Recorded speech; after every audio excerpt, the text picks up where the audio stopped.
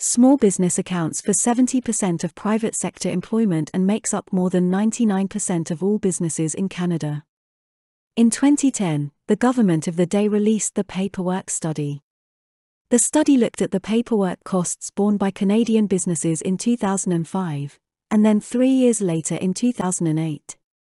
During that time, paperwork costs increased by 29% on average. These costs went up for all sizes of business, except the very largest. For our largest businesses, paperwork costs declined by 13%. The point is, for governments, bureaucrats, and our business schools, small business is almost invisible. They don't get it. At the Hatchery, we're all about small business. We train and support accounting technicians to help small businesses with their paperwork costs.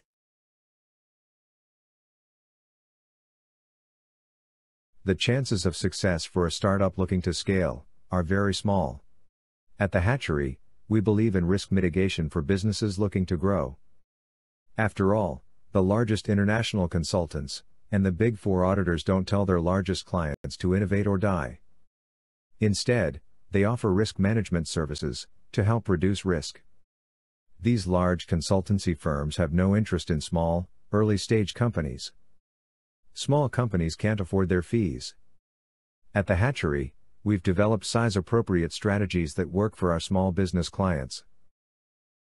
The truth is that even small businesses that self-select as growth businesses are probably fooling themselves. That isn't very surprising. As a society, we lionize successful entrepreneurs. That fits with our mythology around progress and innovate or die. But most small businesses are lifestyle businesses, and their owners aren't entrepreneurs. While using a French word may add a certain cachet, it usually isn't appropriate.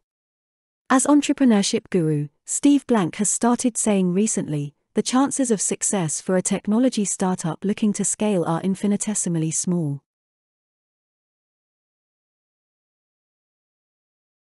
In his 2019 book Good Enough, Israeli philosopher Daniel Milo argues provocatively that the theory of evolution through natural selection has acquired the trappings of an ethical system.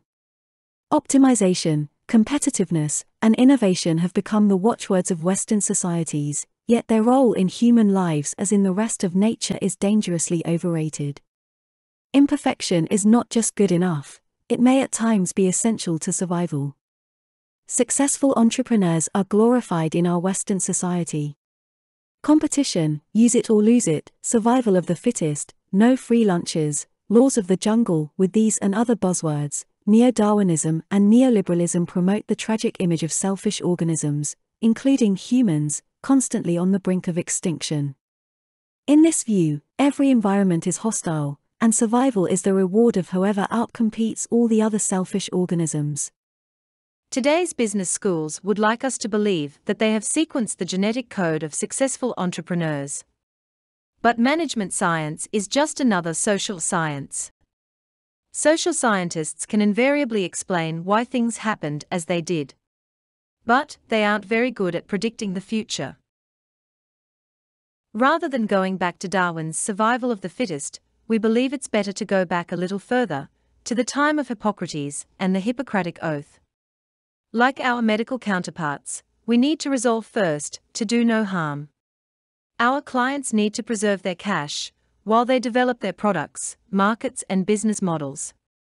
Only then should they consider looking for risk capital.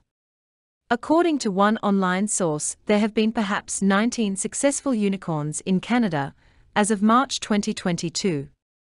We don't like to brag, since it's not the Canadian thing to do, but our small CPA firm worked with 2 of them during their early years, while they struggled to survive. Our firm's role was helpful, though perhaps not crucial. The founding teams had much more to do with their own success.